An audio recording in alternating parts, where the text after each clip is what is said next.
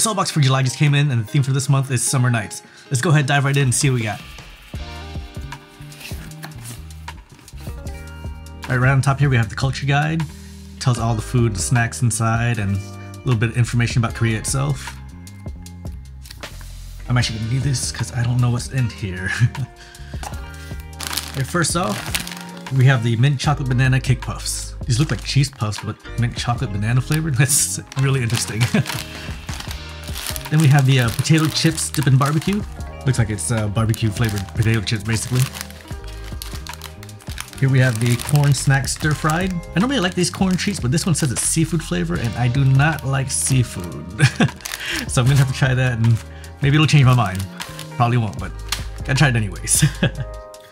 Under here we have the Crunchy Crunch barbecue flavored ramyun. It's a ramen snack and it looks like it's barbecue flavored. Then here we have the latte sandwich jeju green tea. These are buttery biscuits with, I assume, green tea filling inside. Next we have the thin and thin hot talk churros. These are crackers with flavoring of churros and hot talk. I'm probably saying that wrong, but I remember hot talk was like the street food that was being sold everywhere. Like they had cheese or cinnamon filling. Like it was good. I remember the street food in Korea was definitely good, so excited to try these. Next we have the Nemo snack sweet and spicy. I'm reading the description of this thing and I still don't know what it is, but apparently it's chewy. Definitely gonna have to open this up on camera and figure out what this is. Really curious about this one. Next we have honey peanuts. These are honey roasted peanuts. Pretty sure I know what these taste like, but maybe it's different. Here we have the espresso con panna biscuit. This is a biscuit flavored with banana and mint chocolate. Man, they're loving this mint chocolate banana flavor this month, huh? Then we have the Hershey chocolate mochi cookie. Oh my god, I love chocolate chip cookies and I love mochi. This is gonna be amazing. I already know it. Without even opening this thing, this is gonna be good. Here we have the Choco Haim Black Edition. I'm reading this again and I don't know what this is either. But it's just dark cocoa flavor. But it feels like it's absolutely crushed though. So, I don't know. I don't know about this.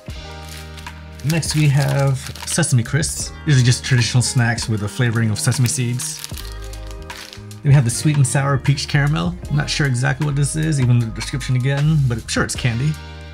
I don't know if it's gum or not though. And the drink for this month is the BTS coffee hazelnut.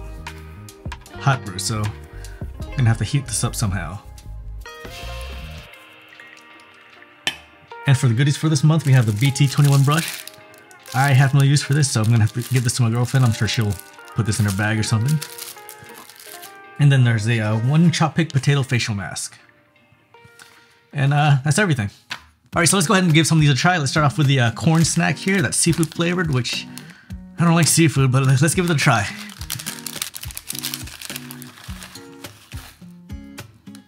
They look like little corn kernels here. I don't really taste seafood. I was being all negative about this, it's not even that bad. So that's pretty good. Don't taste seafood, but definitely corn snack. Alright, so next is go ahead and open up the potato chips dip in barbecue. Open this horribly, but... Oh, there's a barbecue sauce in here to open up.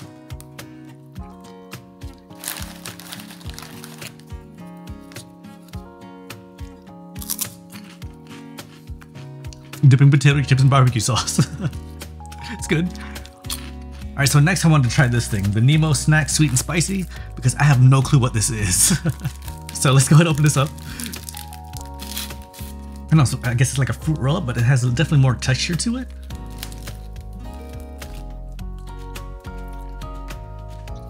I wish I could explain this to you. It's chewy. It's not, it doesn't taste like candy.